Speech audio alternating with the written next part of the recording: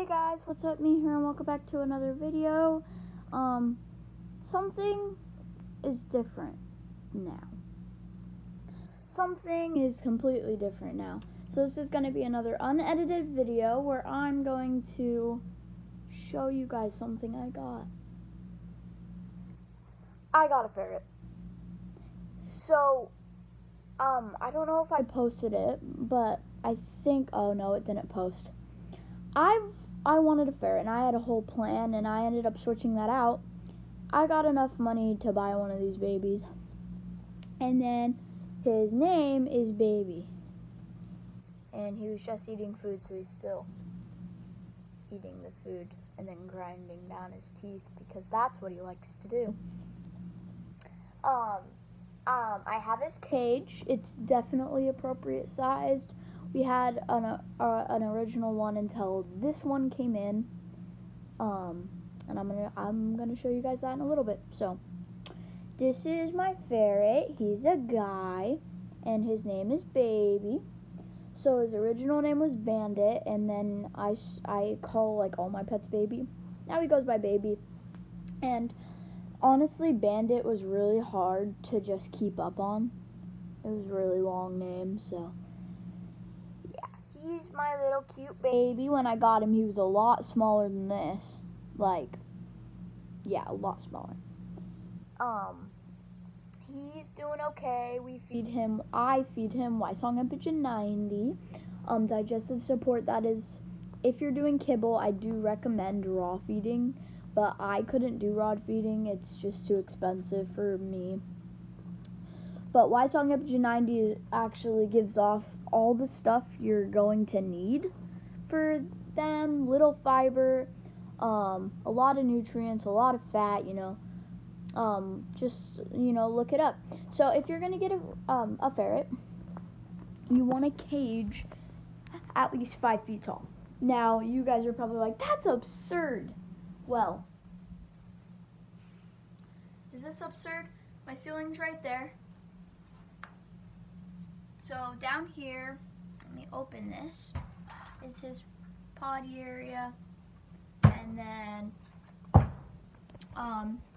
we have his door, and we made this ourselves, I made this myself, and it works. There's these screws that came out of the door, so we're fixing that today, but my ferret's doing really good. So now I'm going to explain, well, you can see how big the cage is. I'm going to explain everything you're going to need for a ferret, and this is an unedited video, so it's all in one clip. I told you guys I'm going to do these a lot because I don't want everyone thinking that I script my videos, because Jake Paul and Logan Paul, well, Logan Paul had other reasons to end up falling down the track, but Jake Paul started going down in views and stuff, and he lost a bunch of subscribers because everyone thought everything was being scripted. So I'm just gonna do all in one clip, no editing, no nothing, unless I'm gonna do, like, I don't know, a gaming video. Meme videos often have a little bit of editing in them, so those are the only videos that I can't really script. So what are you doing? 1 sec. Oh, that's the wrong way to get in, buddy.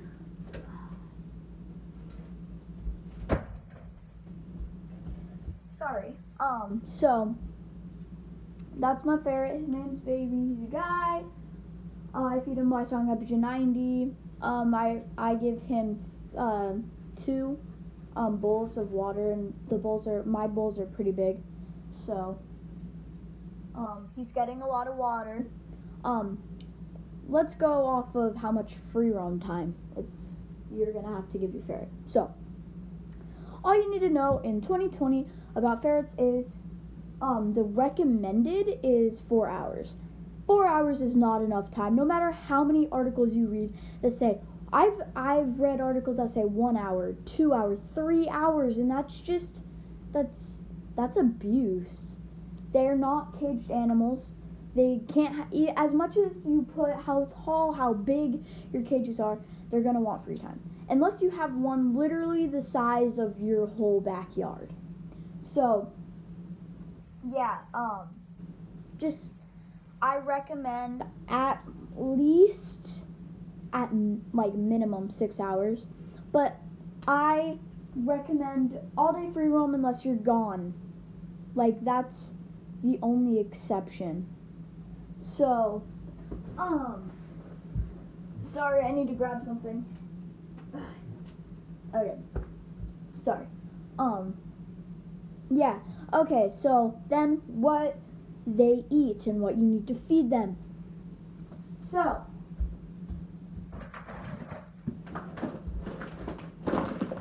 this food, do not feed your ferret. I got my ferret from a pet store, which you should also not do. And that's what they were feeding him, so I had to basically switch him off the food. So I'm still using that food a little bit, but Ysong Epigen 90 digestive support. Feed this food. It's a lot better. Look up the ingredients. I can read them to you a little bit. So, chicken meal, organic chicken, chicken fat, preserved with mixed. I can't pronounce that. Dry plain beet, pulp, meat protein, natural flavor, apple fiber, oil, fish oil, yeast, coconut oil, all a bunch of pretty good stuff. Now, obviously, with everything, there's going to be some downfall, and the only downfall to this is, let me find it on here, because I can never think of the name. Okay, it's, dry plain beet. That's the only thing, and it's a pulp, so it's not as bad. Yeah. You don't want a lot of fibers, so, it also tells you, how much they put in each thing in it. Crude protein is 62%, which is really good. Crude fat is 16%. Moisture is 10. Crude fiber is only 5. That's good. And then Trutine, I think that's how you pronounce it, is 0.2. So, yeah, it's a lot better. If you can go on a raw diet, that is the best. I recommend duck, chicken, and, so chicken will produce fibers, and then duck is just genuinely good for them. I've seen people feed them duck lip or chicken lip, which is actually really good, and then cow tongue and just cow meat or steak, but not cooked. Don't cook anything, raw. And you want that to be a balanced raw diet, which you can look up. Many sites will tell you. So yeah, that's what they eat. They can only eat meat. Please do not put your ferrets on a vegetarian diet. Don't feed them corn. Don't feed them any vegetables. That food has a cornmeal in it, and it goes from chicken meal to a cornmeal really fast. And there's more corn in that, so it seems like, oh yeah, there's only, it's only one. It's one cornmeal. There's no other vegetables. No, the corn is actually a large percentage of the bag.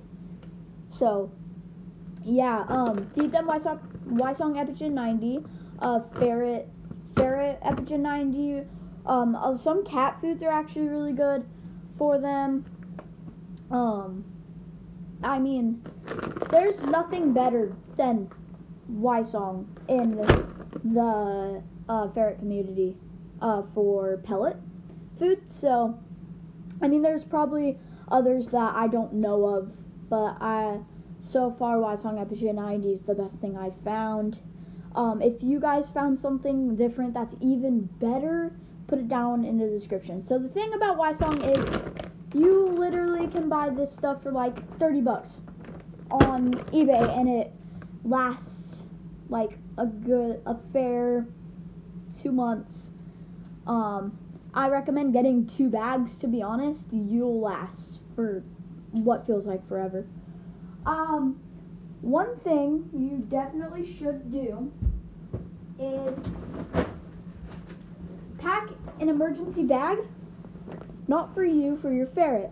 So I have an extra bag of food, I have a water dish, I have his favorite toy, basically just an emergency backpack, or what I'm going to bring to my friends maybe.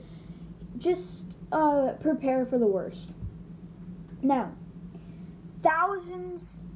I would guess thousands of ferrets are put into the shelters because people can't take care of them because they don't know everything about them. Please do your research.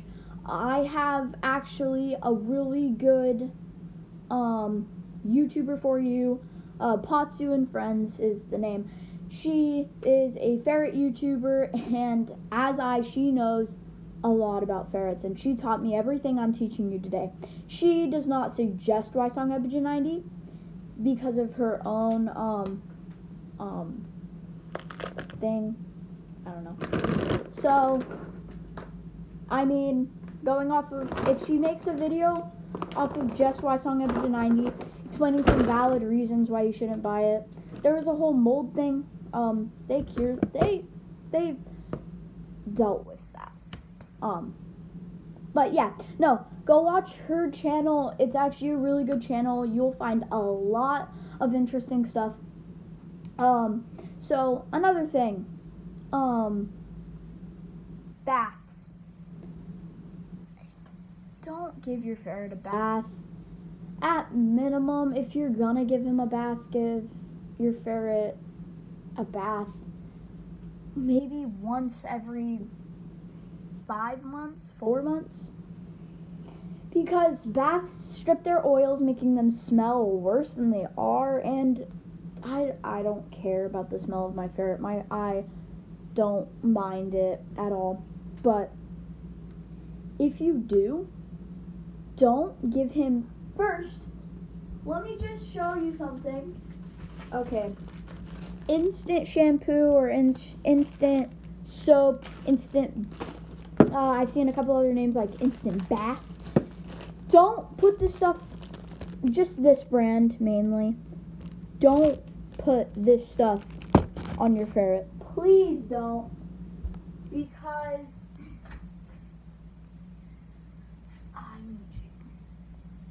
so we gave him that stuff and we couldn't give him a bath, so we were like, oh, dry shampoo, that'll work. And it won't show up on camera. He had a bald spot right here, and it's growing back, but we had to give him a bath and take him to the vet, equaling out to like $100. So yeah, now let's talk about picking your ferret. So depending on where you get him from,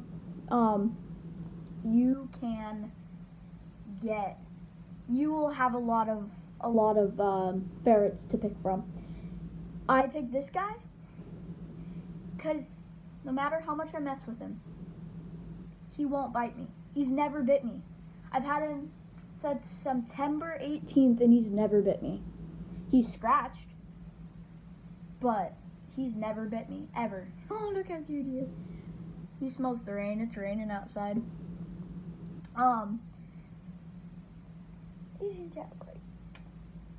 He just woke up. Oh, another thing.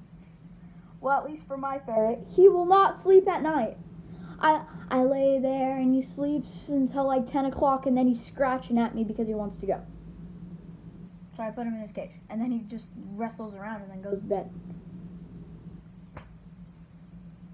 It's confusing. They're confusing. Stashing. My ferret's never stashed before, but I've caught him trying to. You can't do anything about it. If anything, give them something you know they'll stash and then follow them to where their stashing place is. So if you lose something, you can go to the stashing place and look there. But that's all the advice I really have for you.